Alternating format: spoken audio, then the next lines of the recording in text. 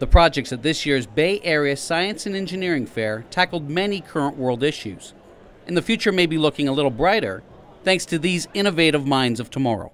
I think my invention could maybe in the future go into a eco-friendly car and run off air pressure. There is already some work going on in other countries going into these air-powered cars, and I believe even up at McMaster. In the whole, though, this has been a great experience for me. The judges were very nice, and one of them even said I should patent my little air braking system.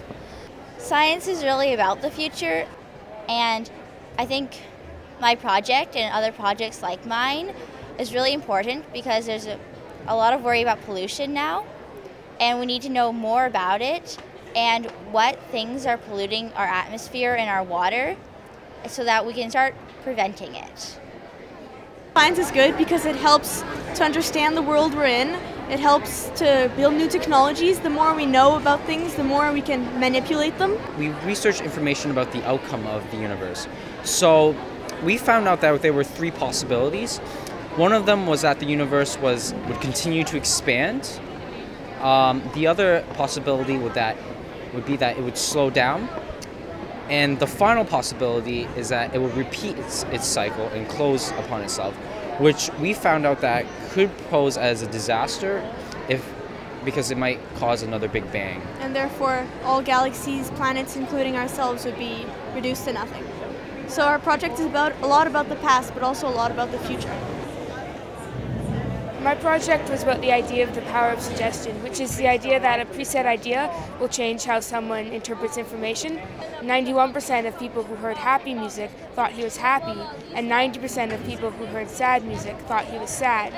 And when you have technology, like things like emails and text messages, there are a lot of cues that you miss. Like when you talk to someone, you can see their body language and their facial expression, and that's something you don't have when you're reading things like emails.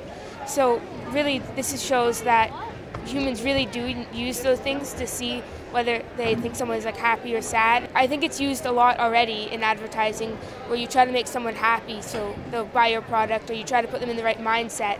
And I think you really have to be able to understand what's going on. And I think when we're reading things that we don't have the other cues, we really have to understand that we might not be interpreting it the way we would have if we had other cues to rely on.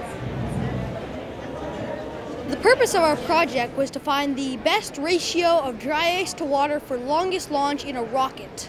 Well, we thought about using dry ice in maybe military rockets that don't have heat signatures. We're not sure it would work because dry ice is very finicky and you have to be very precise to get accurate or consistent results. In the future, that's change is going to be very important because right now we're running out of oil. We've got the Middle East problems going on, and we've got all kinds of turmoil, and we need young innovators, people who think differently, because obviously what the old people are saying doesn't work.